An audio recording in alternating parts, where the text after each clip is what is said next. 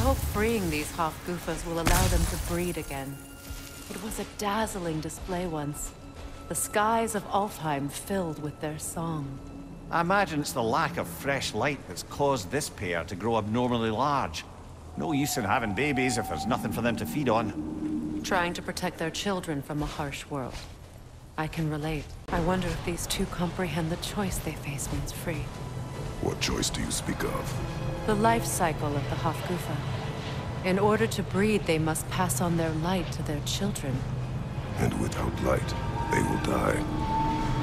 I suppose that's all any of us can hope for in the end. That our death has purpose. That we can live on through our children. Well, given another chance, I know what choice I will.